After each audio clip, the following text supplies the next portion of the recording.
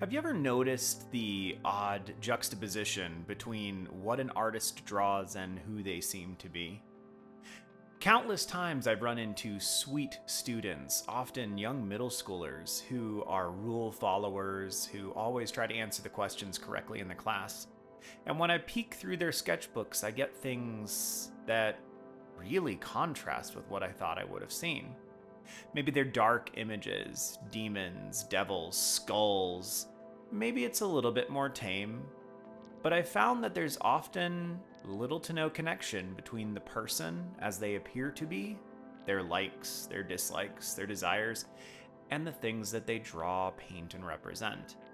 Now, this happens oddly more with artists than it does with just the random students who would show up in my classes. The real creative students, the people that were there because they wanted to be, they needed to be making things. There seemed to be almost no connection between what they explored artistically and the other aspects of their life. But this extends outward in almost every conceivable direction. Artists, we have this interesting tendency to explore things in our art forms that are sometimes out of the normal, culturally appropriate things. So why is this? Why does this happen? Why is it that artists have a tendency to explore things outside of the norm for other people to explore? Why is it that our art often takes us in places we did not anticipate? Why do we follow these rabbit holes, these trails in the deep, dark woods, and see where they take us?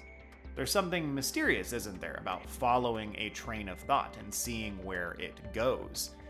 I'm reminded of a lyric from a song talking about a young girl who rides her train of thought all the way around. And I like the alliterative, metaphoric component of that. That there is something innate to the artist in following our trains of thought and seeing where they go, going to the end of the tracks. Where do the tracks go? What do they tell us about us and the universe and our place in things? The artist, after all, is not part of the rest of creation. We are something different, something outside. Welcome to the session. My name is Zach, and in this session I'm working on my favorite personal piece from Inktober. This one was Scratchy, which is a pretty simple prompt, and yet it developed into something that I really enjoyed. We've got our same little sorceress, Andora, and she's facing down a demonic Tenari, this being forged from human dreams and ambitions and pride and nightmares. This thing that is a soul unbound except to incorporeal thoughts and ideas. And thus it is terrifying in the way that it is constructed, and it makes little sense to humans. And in the same way, it makes all too much sense, because it's composed of things we know, but slammed together and entangled in a web that is disconcerting. Now, not all of them are this way, right? Because not all of humans' dreams and ambitions are negative, if negative be even the word that we want to attribute to this. So there are some that are going to be creepy in their own ways, or some that might actually look benevolent and kind, but not this one. This one is scary and terrifying, and she stares it down while her little infantile kraken hides behind her, holding on for dear life. These kinds of things are a joy for me to draw, and yet it's a little bit odd, and I have to think about, well, what happens if my mother sees these kinds of drawings even now in my mid-30s? There's a little bit of, would I have to explain myself? How would this come across? What would I be able to justify? And yet, this is just part of my nature. I have a need, like so many of us do, to explore things, the world. I'm not fascinated necessarily by things that seem to be evil. I'm fascinated by juxtaposition, by contrast, by things that don't normally intersect with one another, by the hard and the calloused, cold bones intermixing with black, homogeneous substances wrapping around it. The idea of dreams given form. These things are interesting to me. They're fun to play with. And the juxtaposition, obviously, of the little girl and this monstrous creature. And yet she's not scared. And it looks like it's going to attack her, but is it? Probably not. It's probably just trying to interact with her. I mean, if I really go into it, it's probably desiring some component of her soul, since its soul is slowly expiring due to the confines of its nature and the fact that time erodes them. That's why, of course, they were bound to their realm, and why the elementals were bound to their own, because they sought to devour the elementals in order to feast upon their souls and endure, and instead they were taken and placed outside of time, where aging no longer affected them, and they needed to feast no more. So obviously stories make this interesting as well. The fact that there's something behind this, that this thing is not necessarily evil, but it is not really misunderstood either. It is understood well, and it is terrifying, and she would be rightful to be terrified by it. And yet, things like this are fun to draw. Fun to draw, yes, because of all of these metaphorical components, but also bones are fun. And the little girl is less stressful to draw and kind of entertaining because she's pretty simplified and cartoony.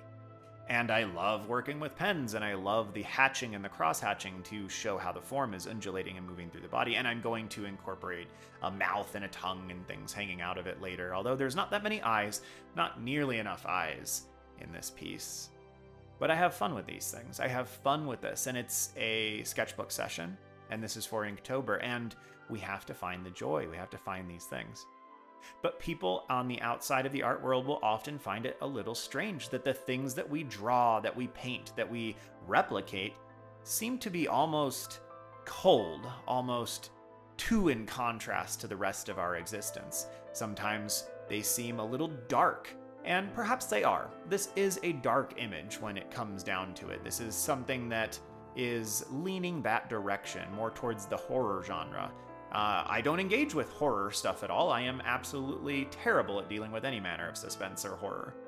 And yet these things are fascinating to me, and maybe that's part of why I partake in it, because it's scary to me.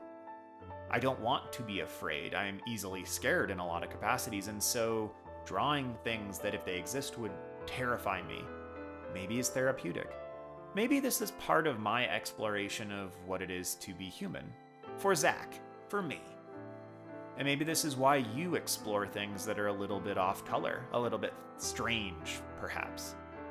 And sometimes when your parents or your friends look at your work, or your teacher perhaps looks at your work and goes, well, this is concerning, maybe you can start talking about, no, this isn't concerning. There's nothing here that should necessarily point you in a direction that tells you that something's really wrong with me. This is me exploring the fascinating, lovely aspects of the world around me. And of course, if you are in a situation where there should be some level of concern, then please seek help. The world is dark, and it is necessary sometimes to get help, to get counseling or therapy for things. So do not push against that if that's something that you need and you would benefit from. But sometimes your art is just an exploration of the world, and sometimes it's an exploration of the beauty, and sometimes it's an exploration of the ugly. And both are relevant, both are important. The world, after all, is composed of both elements and many, many, many more, and it would be a travesty to fail to explore all of the beautiful and ugly things that cascade through reality around us. This drawing would be far less interesting if both elements were the same, if both were these cartoony, cute things, and they would also be less interesting if both were these grotesque forms. Yet, this juxtaposition, this contrast makes it far more interesting. So explore the things that you need to explore. I would encourage you to do that. Sometimes delving into the reality around you will look a little bit dark, and if it takes you to a place where it's uncomfortable, where it's perchance not healthy to stay there for too long, then pull yourself back out. Get some friends to help pull you out. But don't be afraid to draw some bones, and don't be afraid to draw some skulls.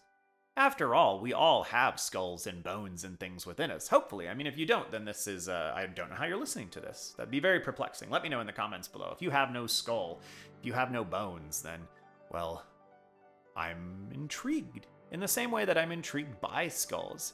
We raised sheep for a long time, and from time to time we would either lose one to a predator or illness, and I would often keep their skulls, the skulls that have these bizarre horns. In some cases, some of our sheep had 4 horns, And these skulls just bear so little resemblance to the actual creature. They're so intriguing, though.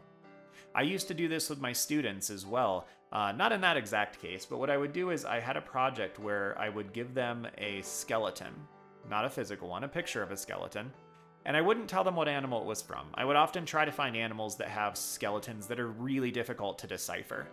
And then I would give it to them and I go, your goal is not to figure out what animal this came from. Your goal is to illustrate what the animal that had a skeleton like this might look like. And the results, assuming the students followed the instructions correctly, were often fantastic and very intriguing. Because there are so many strange animals that grace our planet, and most people haven't run into a large percentage of them.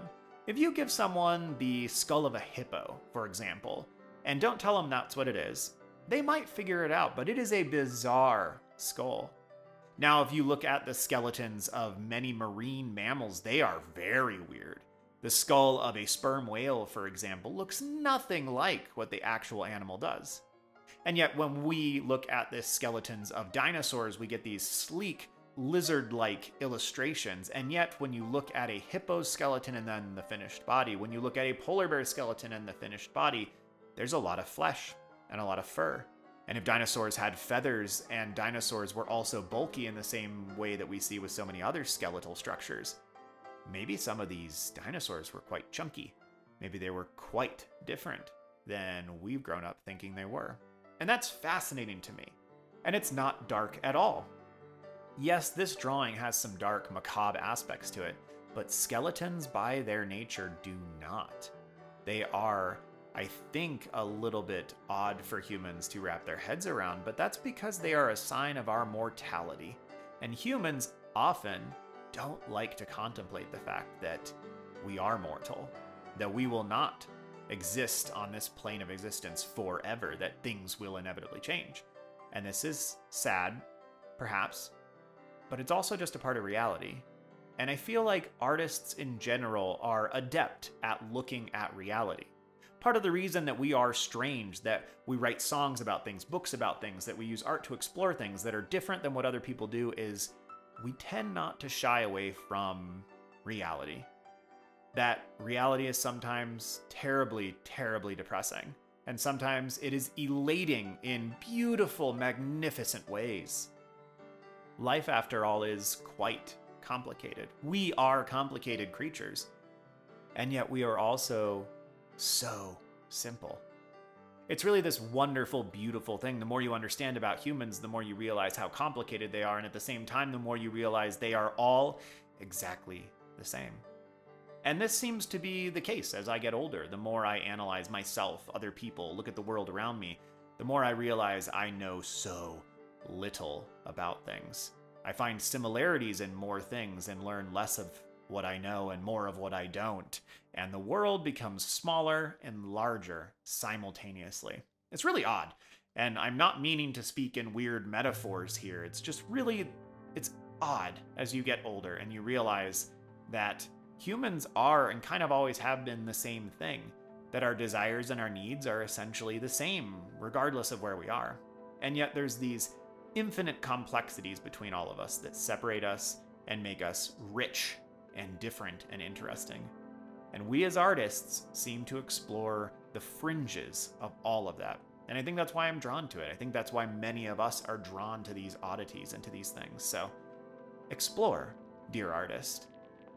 And if that exploration leads you to draw skeletons and skulls and creepy things fighting cute little girls, explore. And share with us what those explorations are and where they take you. As always, thank you for listening. I do greatly appreciate it. Have a good one, y'all. See you soon.